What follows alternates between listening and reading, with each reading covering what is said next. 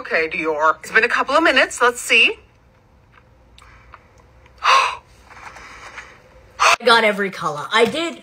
These lipsticks appear matte when you first apply them, and as you press your lips together, they become glittery.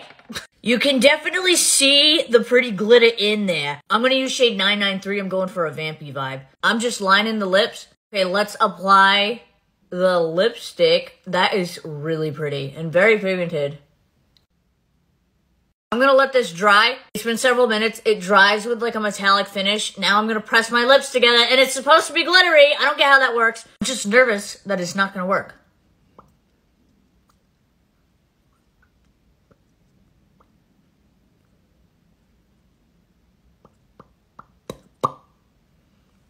How the fuck?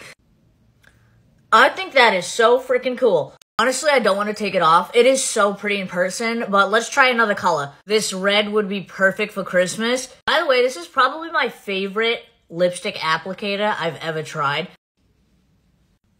Oh, that is bright. I'm gonna let it dry. Okay, here we go.